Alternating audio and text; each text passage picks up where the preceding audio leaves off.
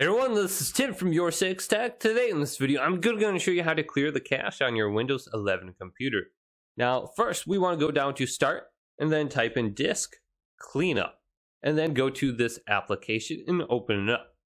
Now this small window will appear. Select your drive.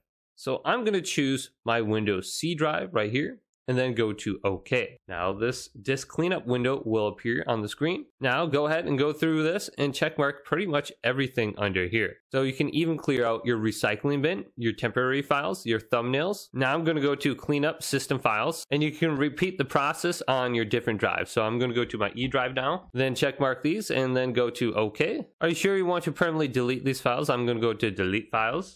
Now go down to search and type in CMD. And open the command prompt app. Now you want to type in ipconfig /flushdns. So my DNS has successfully been flushed. If this video did indeed help you out, leave a big thumbs up and subscribe to my channel down below for more tech videos coming up next on YourSixTech.